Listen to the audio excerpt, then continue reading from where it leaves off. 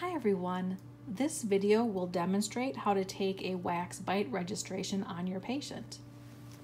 A wax bite is a great way to be able to articulate or match up the bite patterns on your patient's dentition, maxillary models with mandibular models. Explain the procedure to your patient. Let them know that you'll be warming up this wax and placing it in their mouth. They'll need to bite firmly on the wax for 30 seconds. Now there are different ways to warm this up. Some offices use a hot water bath. Others may use a torch to soften it. So I'll demonstrate with a warm water bath. Here is our warm water bath. Now very important to only touch this with clean gloves. Now inside we have some very warm water. Hold your wax bite material with one hand, wave it a few times in the water, switch hands or switch sides and wave the opposite side. This should be nice and soft. It's a little too soft. I let it in there too long. So you'll have to judge how warm your water is. This was a little too warm, but it's still going to work for us. Let's go back to our patient. Here we are back with our patient. Our wax is still warm, even though we went to the lab to warm it up. Expand the wax to fit the patient's arch. I like to hold it against their maxillary teeth. And I usually do this from behind the patient.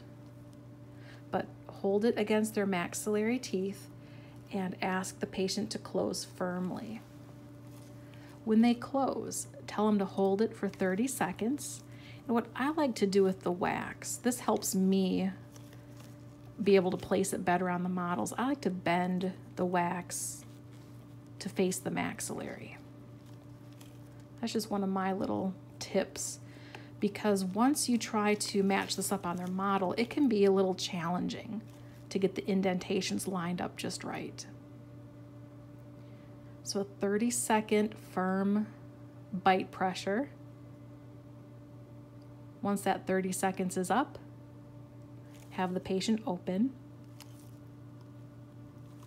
Carefully remove the wax from their teeth, trying not to distort it. Bring it out at an angle.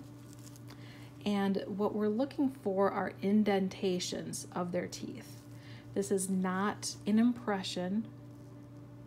We're just getting an imprint of the cusps. Since this came out of the patient's mouth, let's rinse it in cool water and disinfect it. So I will do that off screen. Once your wax bite registration has been rinsed and disinfected, you can keep it with your alginate impressions. This does not have to be wrapped in a moist paper towel because it is not sensitive to moisture loss or gain. So that is a quick demonstration on how to take a wax bite registration. Thank you for watching.